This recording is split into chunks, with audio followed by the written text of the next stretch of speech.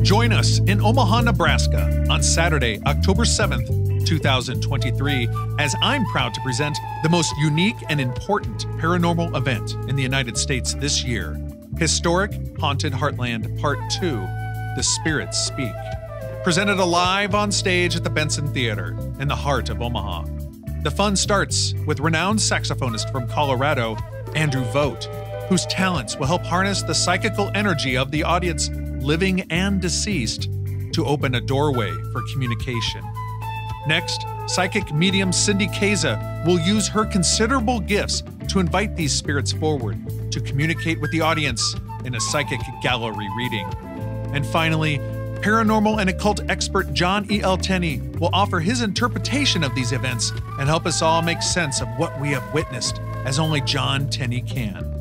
Tickets are available this summer, and I invite you to visit Necronomicast.com. Follow the show on social media for more information. Historic Haunted Heartland 2, The Spirits Speak. Brought to you by Necronomicast. Saturday, October 7th, 2023. A night that can change your life or your afterlife. From the historic Haunted Heartland of Omaha, Nebraska, my name is Brian Corey, and it is my pleasure to welcome you all, young and old, to this episode of the world-famous Necronomicast. Tonight, it is my pleasure to welcome again to the program for a return appearance, paranormal investigator extraordinaire, Adam J. Berry. Of course, you know him from Ghost Hunters and Kindred Spirits, but now he's author Adam Berry as we chat about his soon-to-be released book, Goodbye, Hello, Processing Grief and Understanding Death Through the Paranormal. Adam has written a thought-provoking and remarkable book that will inspire conversations across the land about the shared paranormal experiences that unite us as humans and the implications of life after death. So say goodbye and hello to Adam Berry. And now, calling in on the Necronomicast hotline, I am so excited to welcome back to the program, from Kindred Spirits, Adam Berry. Adam, my friend, how are you?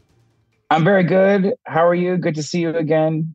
It's great to see you. You know, I don't take opportunities like this to have meaningful conversations for granted. I had you and Amy Bruni on, your partner in crime. I had you guys on in, I think, last year in anticipation for season 6, I think it was, of Kindred Spirits. And you guys survived that season. You made it through another year of investigation with season 7. And so, but the reason that I've got you on the show is your fantastic new book that I was able to read that's coming out soon. Yes. Goodbye, Hello. Yes, it's the... one of the, I make fun of it because it's Goodbye, Hello, Processing Grief and Understanding Death Through the Paranormal. So it's like the longest title of any book ever, but it tells you exactly what you're going to get, you know, processing grief and understanding death through the paranormal. And we had to put it that way, because if we had just stopped at Goodbye, Hello, people would be like, yes. What? What does it mean? You had me at goodbye. You had me at hello. Yeah, exactly. Well, when I heard about you working on this book, I follow you on Twitter. I watch your shows. I follow a lot of your compatriots on. I met you at Kindred Spirits. My wife and I had a great time at Belvoir Winery. So I'm a big fan of yours. And when I say that, it's not just because I have stars in my eyes. I really I enjoy like listening to you and your unique perspective on things. And it's not, you have a television show and that's great and everything, but the way that you go about your investigations and the way that you carry yourself and you speak about compassion for those that have passed, and how you treat investigating with integrity, that really resonated because, I'm 48 now and my thrill-seeking days are probably somewhat behind me, when it comes to the paranormal, Yeah, I'm not running through cemeteries late at night with my teenage buddies anymore. But oh yeah, no. We have no time for that. We have no time. I got to get to bed. I got to get come to me. It's like ghosts come to me instead of me coming to you, right? Right. So, but to have you on the program again and to talk about this remarkable book, what a treat, man. Thank you. Yeah, it's one of those things that I first off, it's the hardest thing I've ever done, writing this book. Just because when you set out to do something as massive as this, but, if you're like me, you have so many thoughts going on in your head all at one time. And so to take all of those thoughts and make them cohesive and put them into sentences is very difficult. And I think, I wanted to make sure that each topic was well talked about and, researched, and I had the right people to talk about those topics.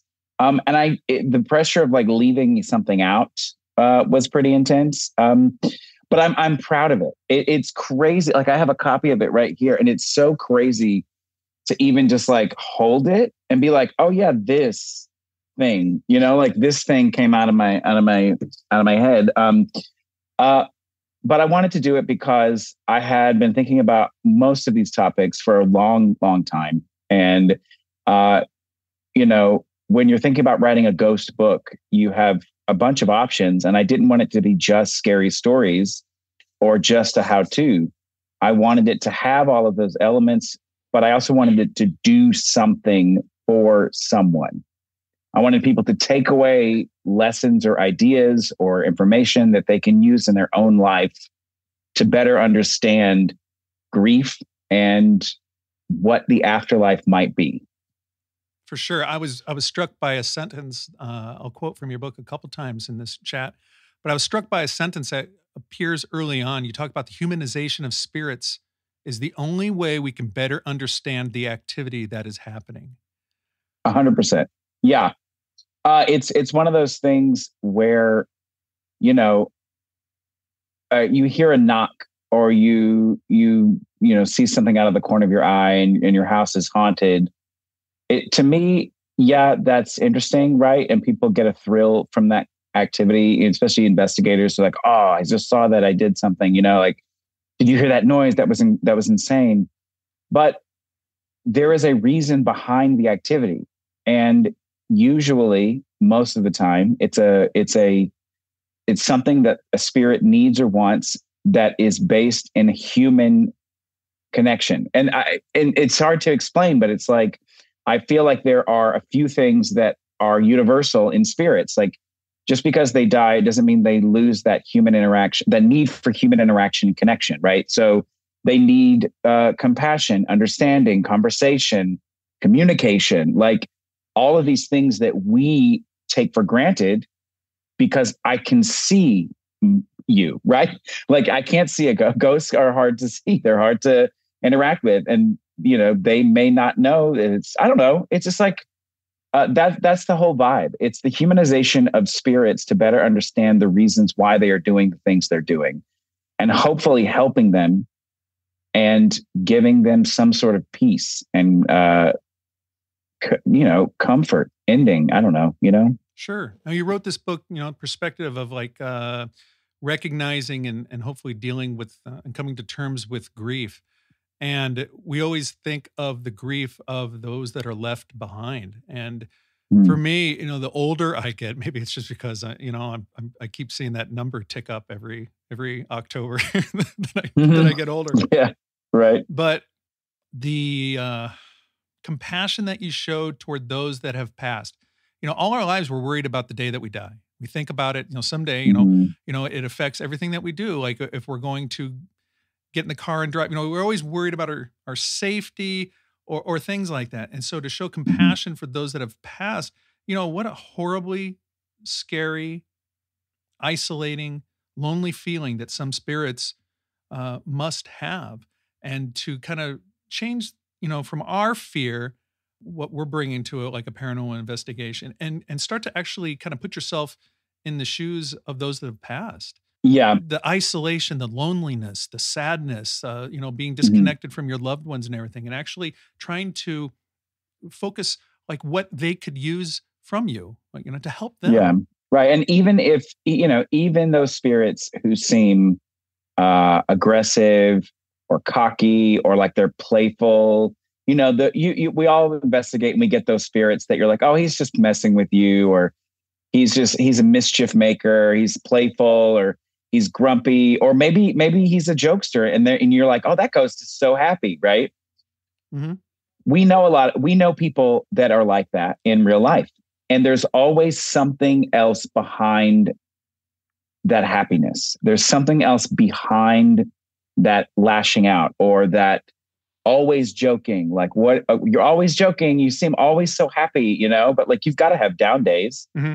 And I think it's even if you're connecting with spirits that are like that, it's looking at the what else is there. Like, we are multi-layered emotional creatures. And I don't think that stops once you have passed away. And if you're in spirit form as a ghost, I think there's multiple layers. And I think a lot of the times when we interact with spirits first, you get surface, you get like what they are showing you, just like the person, like what I'm showing you now. Like, this is one layer of me, but this is all I'm going to give you because this is the conversation. But there's like lots of other things happening. And I think it's the same way with ghosts. They're going to present themselves, in one way as they want to be seen, or as they want to be recognized by you. And it's your job as an investigator to say, okay, that's great, but why are you here? Like, what else do you need? What else is there going on that we can hopefully help you with? Ghost hunting is deep. I mean, it does start for everyone in the same place, which is great. It's just wanting to have experiences, and that's totally fine. And if you've been doing that for 20 years and you're totally cool with just going out and having experiences, by all means, that's fine. But I love to encourage people, and Amy and I, especially with Kindred Spirits, it's like, we want to encourage people to dig a bit deeper into why they are investigating. Like, what else can you get from it?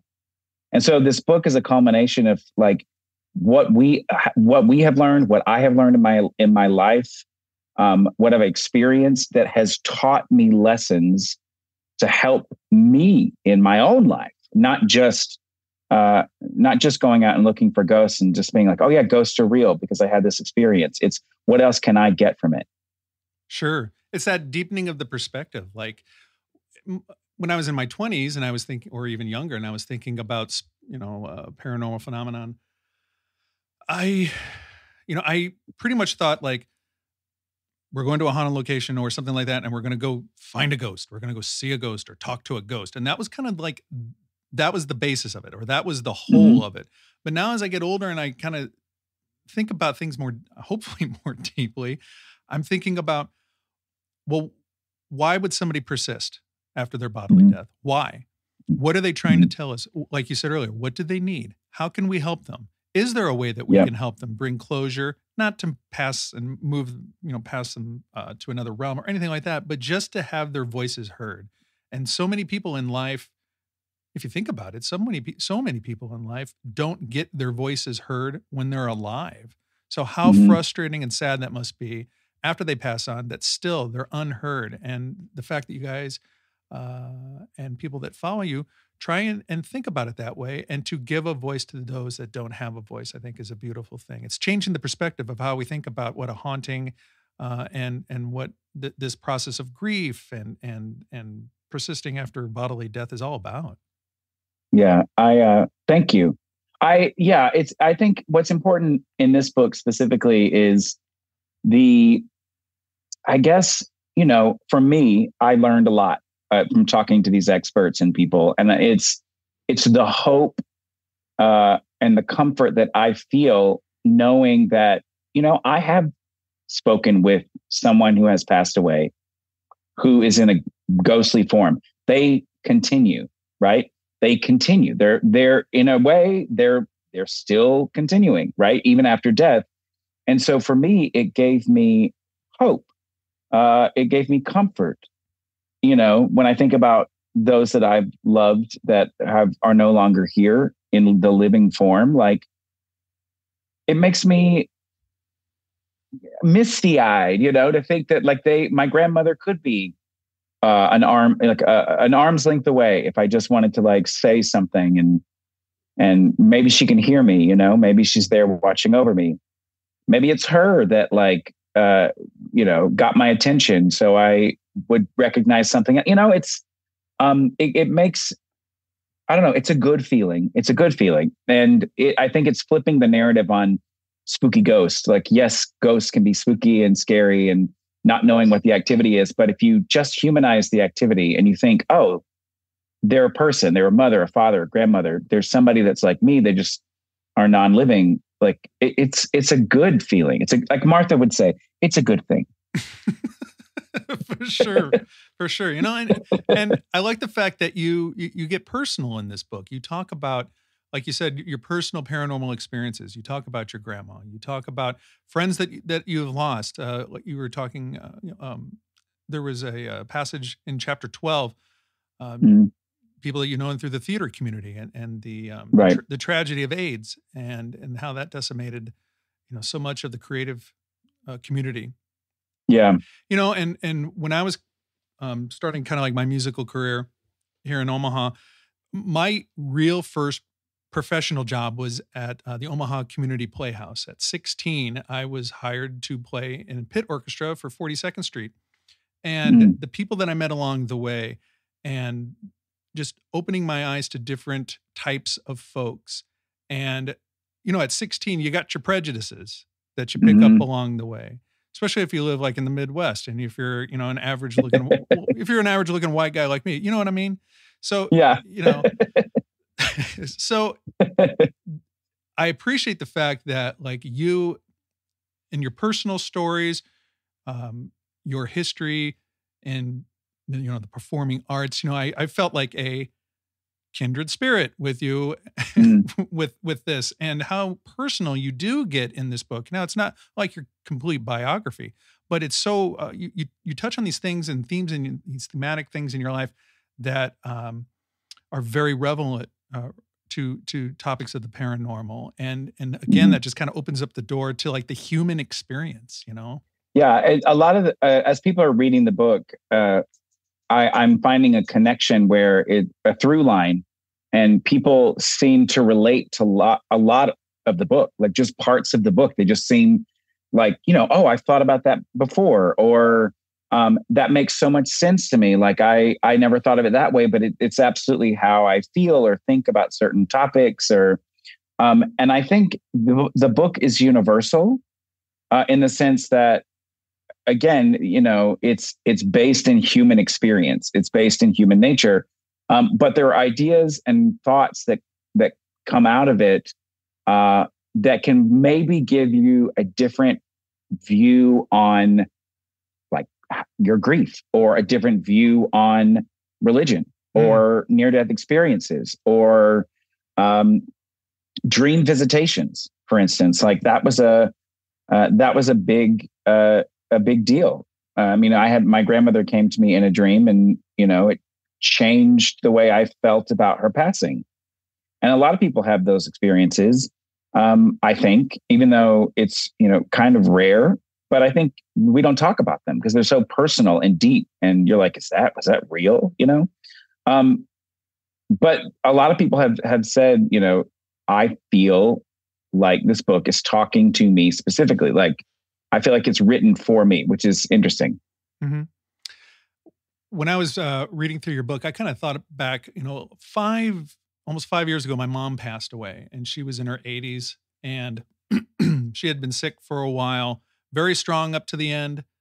But when she passed away, it came upon me, being the only child, to kind of pack up the house that I lived in, that she lived in for over 40 years, and kind of go through things and then put it on the market. So I was grieving the loss of my mom, and then going through all these memories and through all the stuff in her house and things that were mine and things that were hers, and trying to make all these decisions. I went through another like grieving process, and not in a materialistic way about the house, but just about that kind of end of the line, end of the road for that part of my life, you know, this safe place that I always went back to, my mom's house, went there for Christmas, birthdays, and everything.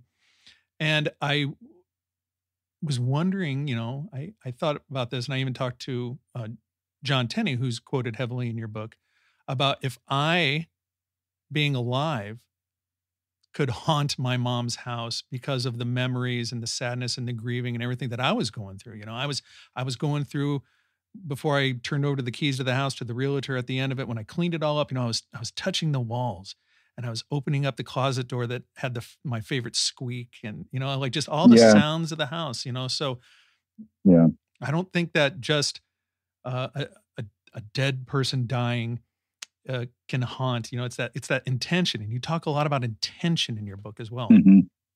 Yeah, I absolutely know exactly what you're talking about. I mean, that the hotel room at the Hawthorne Hotel that we grieved our Chihuahua before we took her to the the emergency vet. That hotel room is haunted. I mean, the hotel is haunted by itself. But like that room specifically, I can't imagine. The next people who stayed in that room had to have been like, holy Jesus, like what is going on? Like they had to have felt it. Right.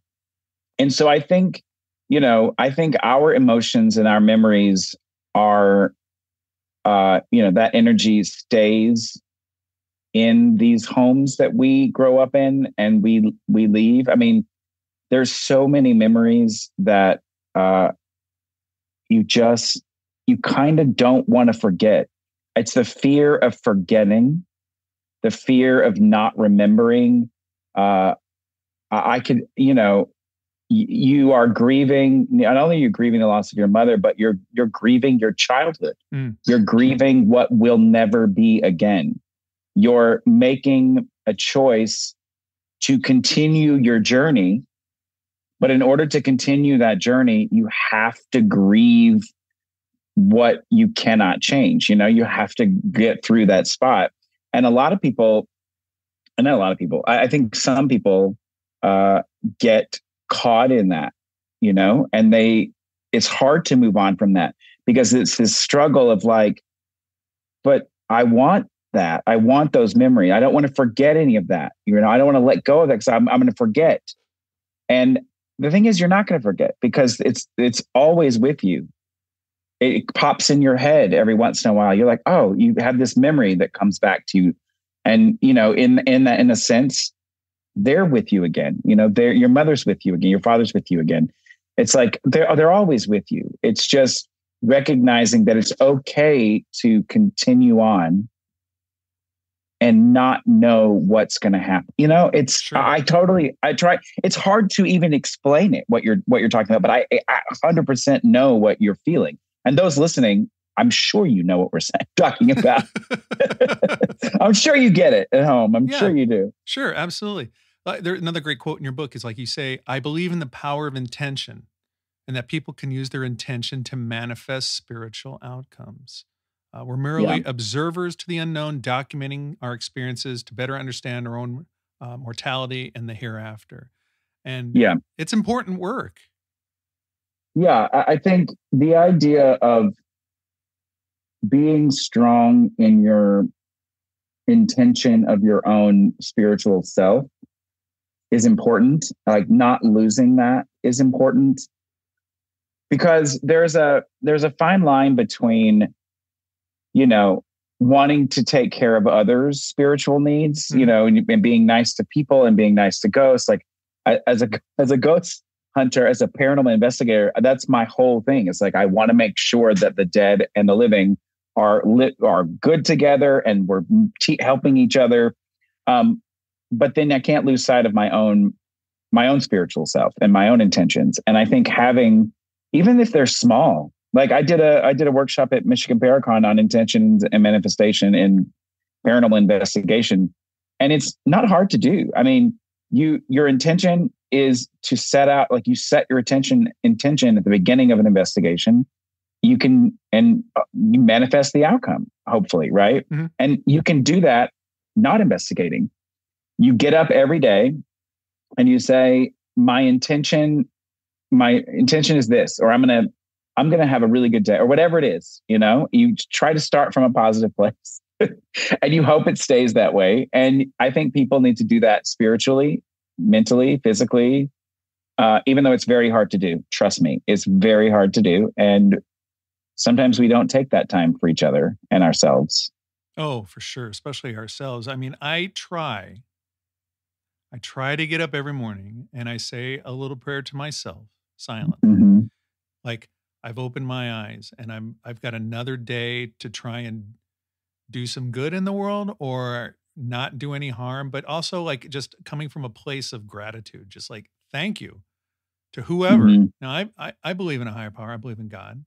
Not everybody Mm-hmm. does, but I just think just having that sense of gratitude for what is in front of you that day is a powerful intention as well. And you don't see a lot of like that positivity or that hopefulness a lot in ghost hunting.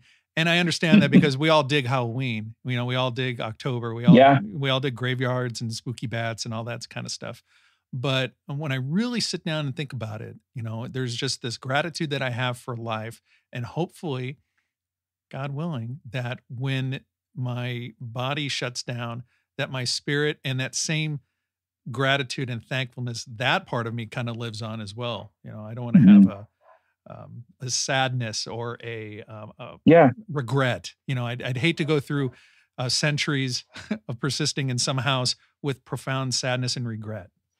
Yeah, I think that's the one thing that we learn from the afterlife and those that have passed away is, you know, living your life to the fullest, saying it now, doing it now, not having, oh, I wish I could have said, I wish I had done this. It's like, you know, just do it. Try to do it. Even if it's something small, like just try to do it, because you might not get a second chance. You know, you might not get a chance to ever say it again.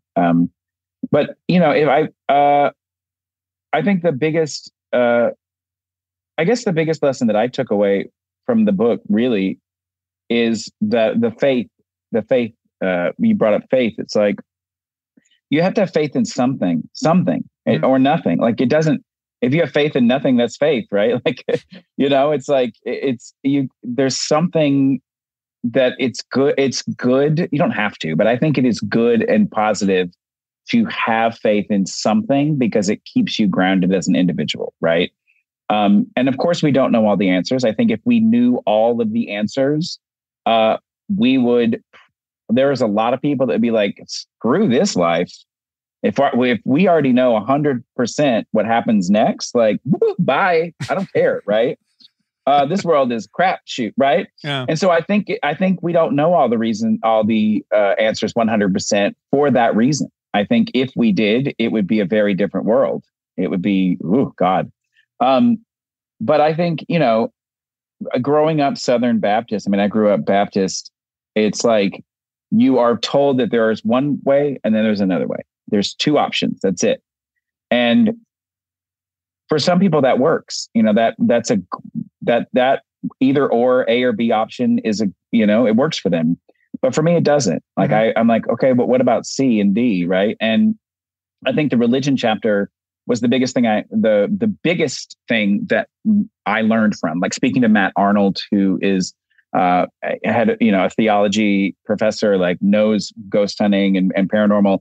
The fact that he was able to explain to me biblically from the text of the Bible in the original language that was written for the society at the time, where it says, you know, they talk about psychics, they talk about visions, and they talk about there were times that Jesus could have said ghosts don't exist, but he doesn't. Right. He doesn't, which to me blew my mind, because there was always, like, growing up in a church and things that, you know, like you break away from certain things and you create your own ideas. But then in the back of your mind, every once in a while, especially late at night when you're having sleep panic, you're like, did I get it wrong? Like, did I get it wrong?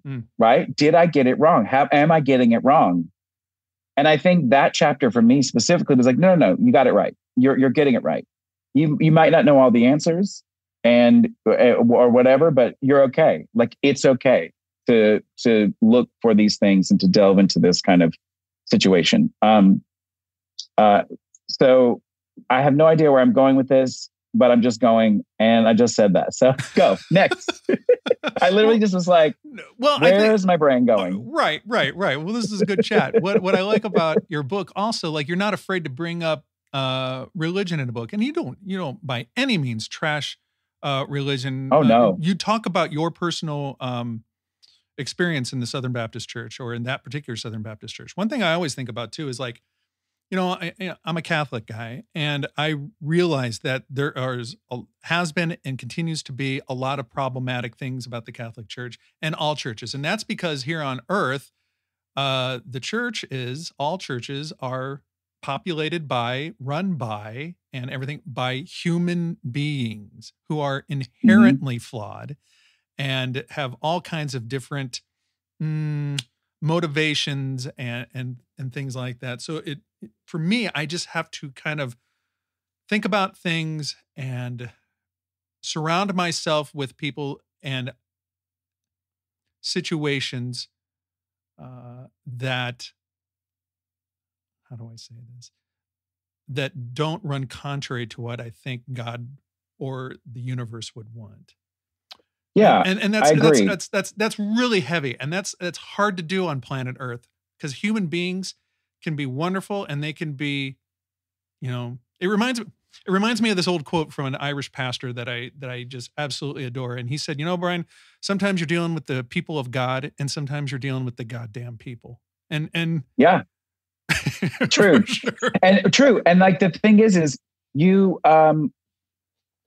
what's so interesting to me is, like, I talk with Greg and Dana about this, Greg and Dana Newkirk, and it's like, our version of paranormal investigation right now, paranormal investigation in the Western world, in America, is very Christian. It's heavily Christian. It's heavily Catholic-based Christianity. And it's because of, the last like 30 or 40 years of like Lorraine Warren and Hans Holzer. And it comes from their experiences, their religion. And we sort of base, what we're doing now on the pioneers. Right. Right. And it's okay. But also you have to realize there are tons of other religions that talk about ghosts and spirits and what do they think and what do they feel. And so it is absolutely okay to approach paranormal investigation from a Christian perspective, from, talking about demons and saints and prayers. Like, that's totally fine.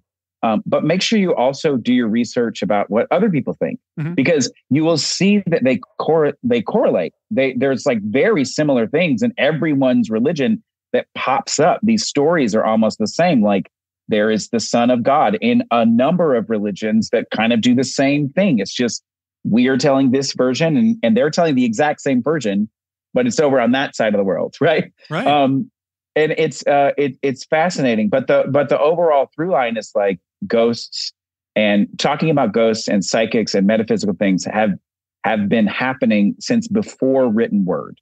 Like, it's been going on ever since humans started existing, whenever that was, when we could have thought and we recognized death, right? You recognize it's something that's about to happen, or not about to happen, but like we're a species that is aware of our demise.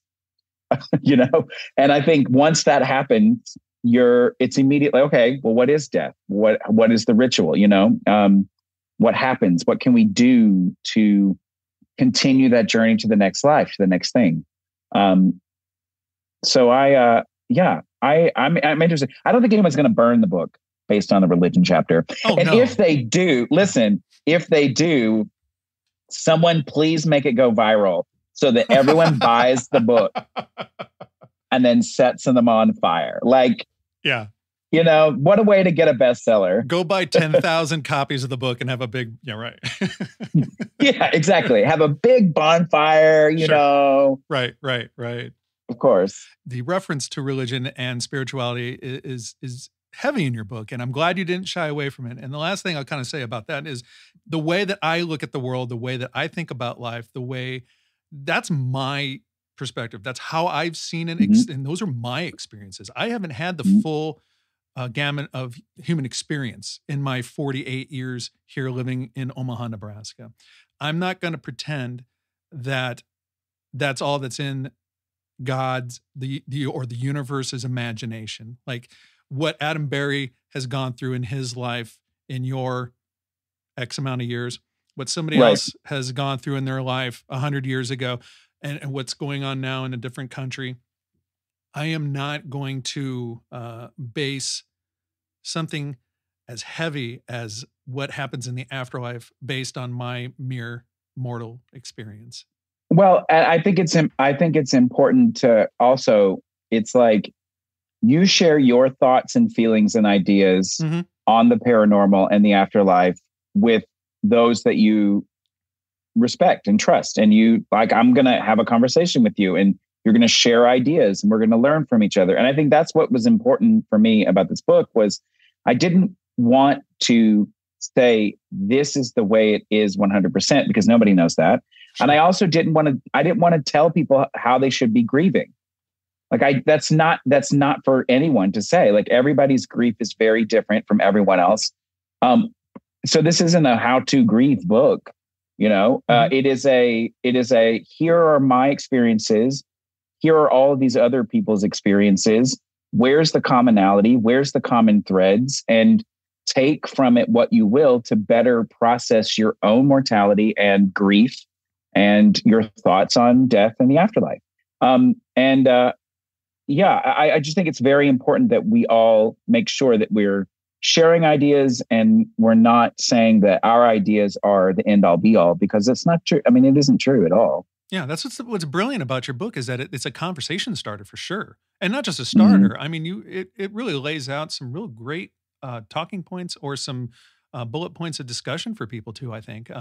One thing that I knew it was going to be a different kind of book than your typical kind of paranormal case study. I knew it was going to be different when I started reading and you were talking about how you were at a convention and a woman came up to you and she had questions about ghost hunting, but it wasn't from the standpoint of how do I communicate with ghosts in a house.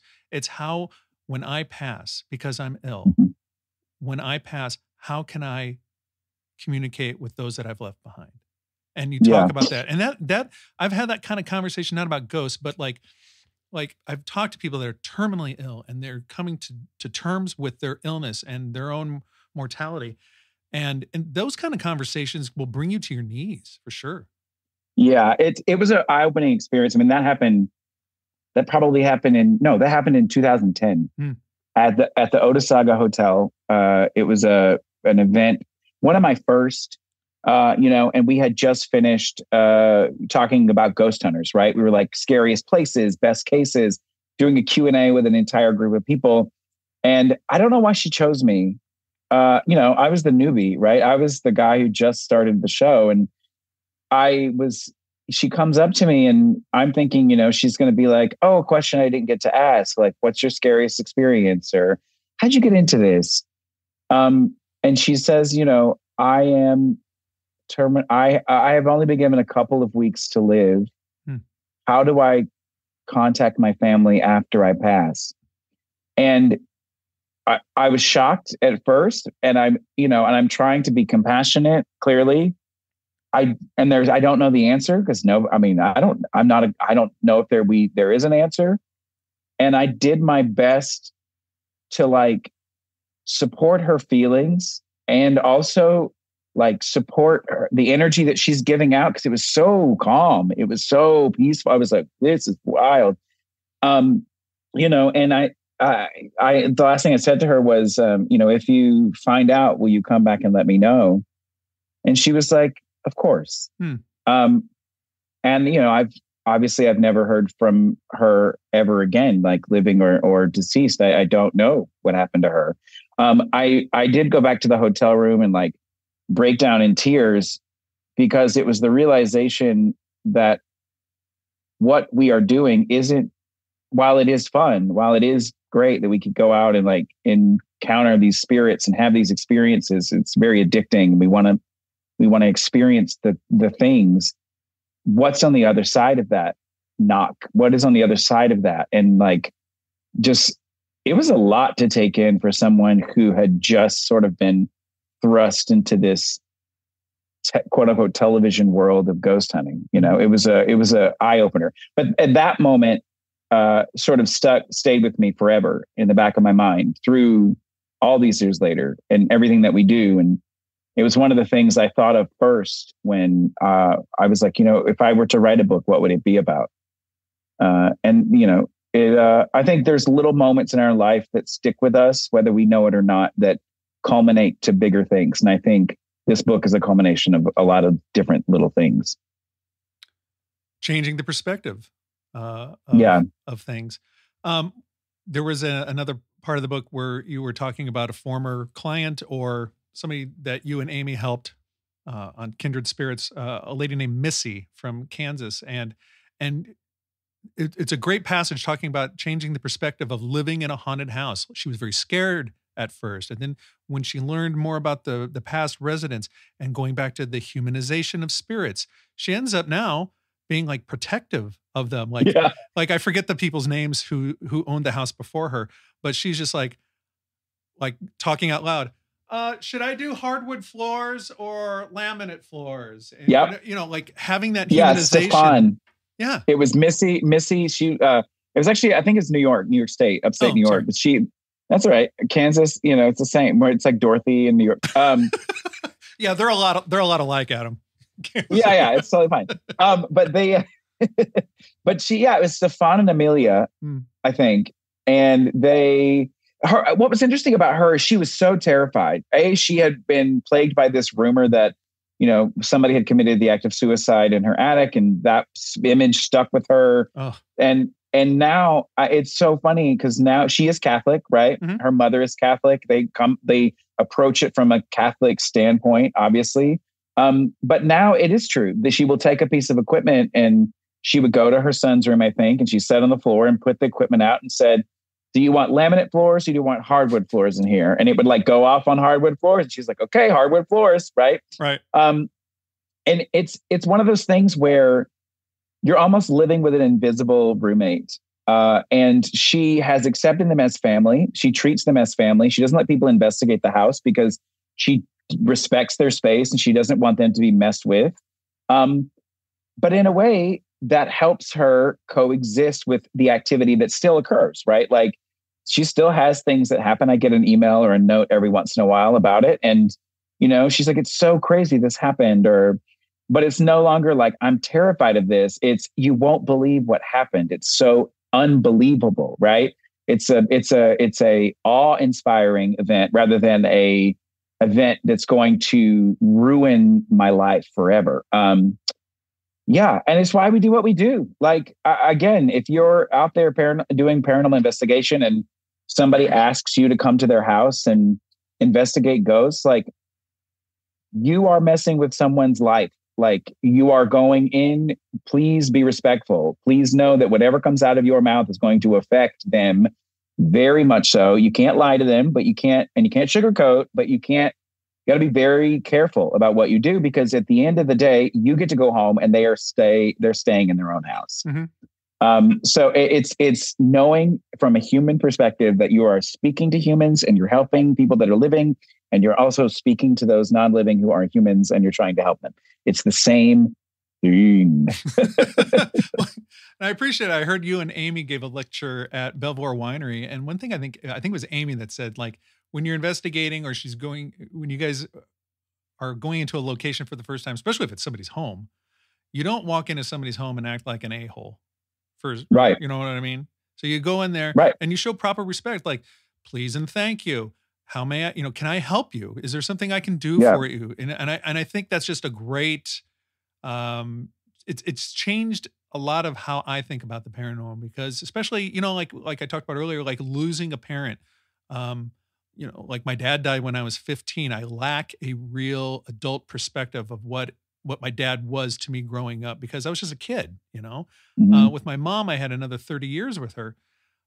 The humanization, I'm going to just keep bringing that up. If there's any kind of thematic element to this episode of Necronomicast, it's just the humanization of spirits. And you mentioned the Newkirks earlier, and Mm-hmm. I don't know if they came up with this but it's attributed to them a lot. Their whole concept of curiosity over fear, I think, is super Mm-hmm. powerful. And when I approach the paranormal and life after death, I'm trying to have a real sense of curiosity of why things happen and what in my life is affecting things like that, spirituality. Like, Yeah. it's super interesting. It's so much more complex than just, well, somebody's died and their ghost is here. It's much deeper, it's much deeper than I think we realize. And it's, again, if you're listening and you don't want to go that deep, it's totally fine. It's a scary topic. It's a scary thing to think about, because once you start humanizing your spirits and your ghosts, and you start thinking of them as, once living, now dead, it's a heavy topic, right? It's, you're thinking about, as a paranormal investigator, we think about death all the time. Writing this book was heavy. It was tough because it's talking about death all the time. And it's like, sometimes you have to take a break and go at your own pace and your own speed. But yes, curiosity over fear will always win the day. Mm-hmm. I got a couple more things I wanted to kind of bring Sure. up with you. Now I've got this, we're recording this here in mid-September. It's going to come out in a couple of days, September 15th, this episode. And in the next month, I got this big event happening in Omaha with Cindy Kaza and John Tenney and my friend, a musician, Andrew Vogt. And we're going to do a musical psychical experiment and interaction to try and open the doors psychically for Cindy to walk through and bring spirits forward, and then John to tell us what the hell we just saw, right? And so you have a lot of stage experience, and I love musicals. I have 25 years of playing in pit orchestras for all kinds of musicals and things like that. And I found a quote, or you're talking in your book here. Is it the Sondheim quote I snuck in? I don't know. Was there a Sondheim quote in there? Yeah, there was a Sondheim quote I stuck in. There's like little Easter eggs that I put in there that maybe people will get. Beautiful. Well, like as a performer, as a guy that, being on stage is old hat for you. On stage, you write, on stage, there's a moment when you are so energetically connected to the material and the audience that you completely disappear into the universe. It's like when you had that haunted honey when you're talking about with the Newkirks on that episode of Kindred Spirits. You become one with everything and everyone. There's an exchange of energy from the audience to those on stage and back. It flows like a giant current and moves some to tears and goosebumps. And so it goes on and on. But just that whole connection, because I believe, deep down, these paranormal experiences that we have, they're human experiences. We're communicating psychically, telepathically, sometimes physically with something that we can't discern what's in front of us or around us. And so much, I just keep bringing up these thoughts of mine of like performing on stage, interacting with an audience, having somebody on stage performing a 30-year-old musical, something like Ragtime, and me crying, somebody's powerful emotions. I just think like you can see paranormal being outside of normal experiences, connecting humans in that way. And I see it so much from the performing arts. Yeah. I strongly believe that's, it's why human beings love entertainment in that way. Like, I'm not talking about watching a movie at your house. I'm talking about even watching a movie with a bunch of people at a theater. Similar can work. It's similar, but it's not the same. Live theater and performance is so energetically connected to, again, the human experience. And it's the action and reaction of what's happening on stage, the audience taking it in and giving it back to the actors on stage or the musicians or in a concert. And it's very powerful. I mean, those that have been on stage and even in the pit, like, you can feel it. It is this weird, bizarre, energetic thing that happens that you sort of want to live in forever. Like, you don't want to forget the moment. It's like forgetting your old house you lived in. It's like grieving. You don't want to forget it. You want to hold on to it. And you have, as an audience member, I've seen so many shows. I've probably seen the show multiple times, and I'm still going to have that same reaction because it's the chord structure and it's the harmonics and it's the moment and it's what I'm getting from it. It's feeling. It's feeling. It is something that shows you are alive. Yeah. You are you are living, right? You are alive. And I think that is very important. I also think that's why a lot of theaters are haunted. I mean, it's sure, like these spirits feed off that energy. They're like, oh, this energy is here. Like, of course I'd want to be there. Mm-hmm. Of course I'd want to have that experience. Well, and they feed the audience too. I mean, like, those performers feed the audience what they need. Yeah. And I think it is, it's refreshing. It doesn't have to be a musical either. It can be a play. It can be a concert. Mm-hmm. It could be,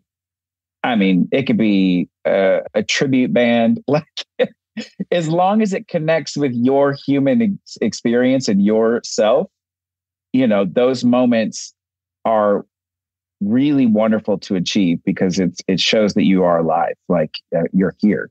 Yeah. And so that's why I think like these human experiences and the paranormal, they all go hand in hand. And I see it I see it more and more with like the performing arts being an interactive, connective human experience that we can all share together. Like some guy on stage, 2 hours ago, he was mowing his grass and he gets on stage, puts on his costume. He's rehearsed. He knows the lines. He knows the song.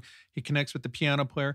And I'll be damned if he can't make you cry sitting there on stage, because like you said, the chord structure, the phrasing that he does, just how he emotes on stage or she emotes on stage connects with you. And I just, I see so many, connections there with paranormal, because I feel like, if you're in a haunted location, there are things that aren't physical, but they're still so human that we're connected to, right?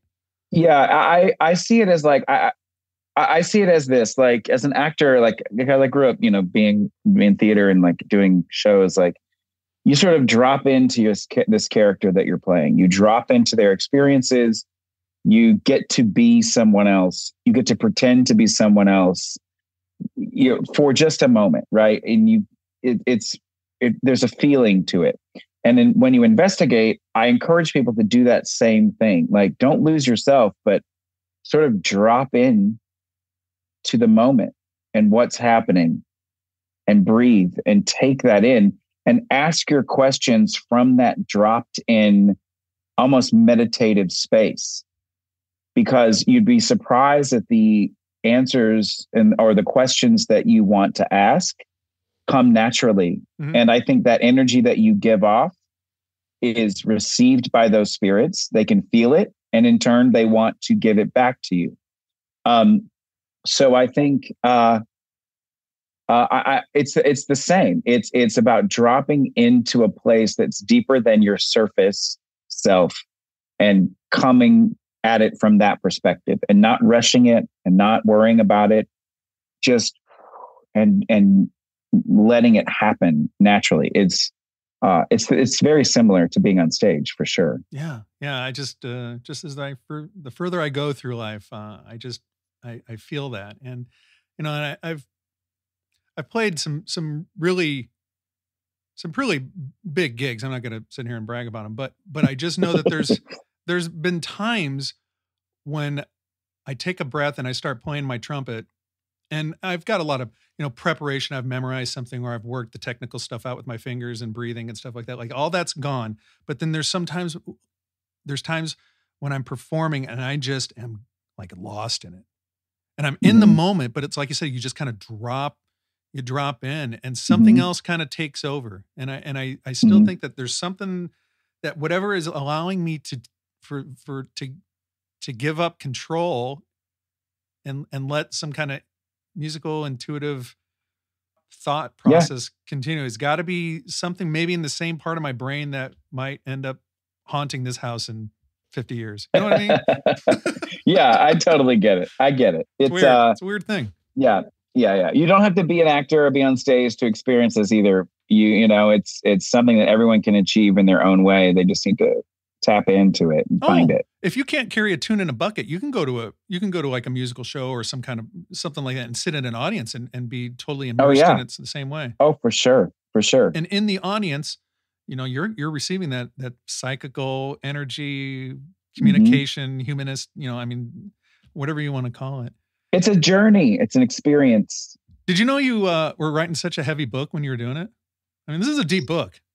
Did I? No. I mean, probably. That's why I was pulling my hair out most of the time. There were days, what's interesting when I say it's like the hardest thing I've ever done. It's true. Mm-hmm. Like there were days like I would go 3 or 4 days and not write a word because I was like, I don't know what else is in this brain. Like I need to say more about this topic, but I don't know what that is. And so it took me, it would take me a couple of days to like unlock a new thought because you can't force it. It's like it has to be from me and it has to be. So it's like I review my notes again and I think about conversations and but yeah, it's I think the more I'm talking to people like, you specifically and like other people, like I think it's much bigger than I had anticipated. It's a much bigger thing than I guess I expected it to be, but then we never really expect anything. You just sort of put it out there and see what happens. And I'm very excited for people to read this book. If you love ghosts and you love the paranormal, you're going to love this book. And if you don't like paranormal investigation and you don't believe in ghosts and don't care about ghosts, you will also love this book. Like there's something in it for everyone, I think. No, and that's totally true. I can see it both ways. Like if you are a total believer in the paranormal and you watch all the TV shows and you read all the books and you investigate all these theories and you know your history, there's a lot in this book for that person.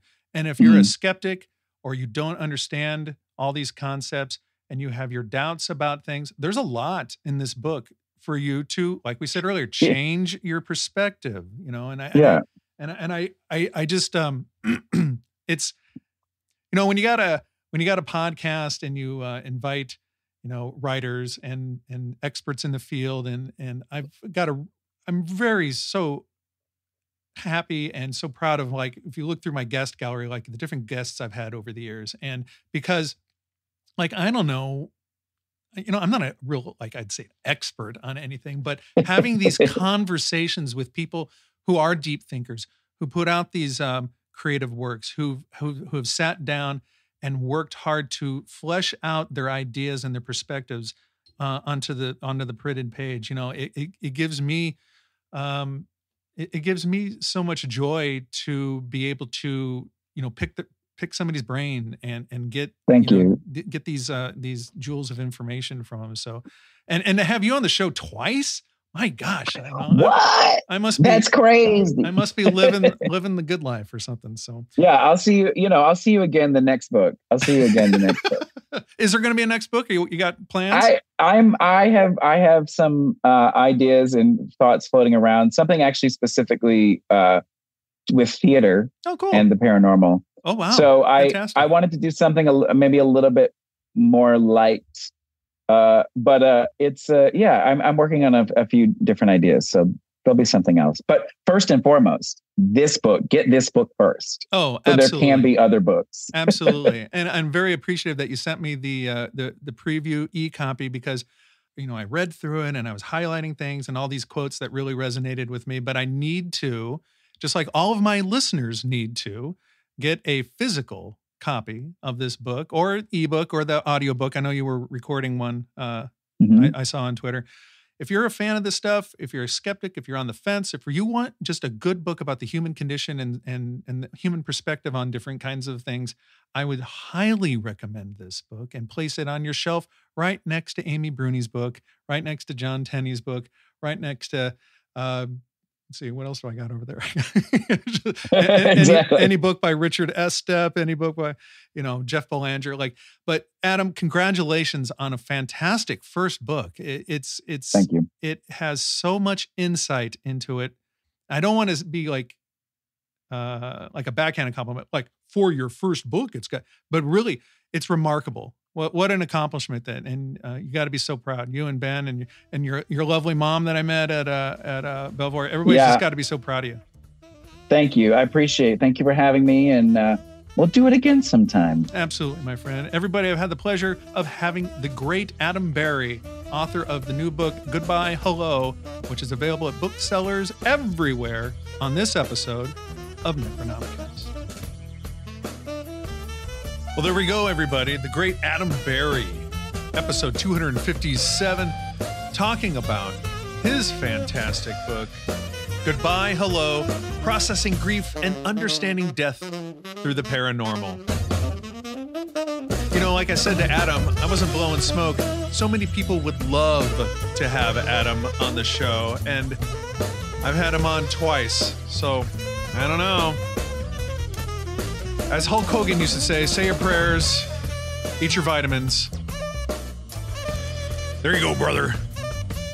Hey, big news on the Necronomicast front. If you follow me on Facebook or Twitter or on Instagram, you probably already heard the news. I've teased it in the past, but here it is. The television debut of Necronomicast on the A&E network, starting at the end of September 29th, to be exact. A new series entitled Murder in the 21st will make its debut. I will be on episodes that air on Friday, October 13th, and on Friday, November 17th. More details to come, but if you don't follow me already on social media or the show, I invite you to do so.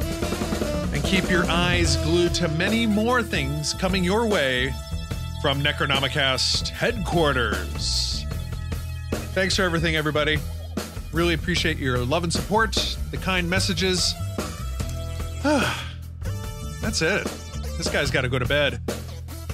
Everybody have a great night, a great life. We'll be back in a couple weeks with wonderful October programming. Take care, everybody.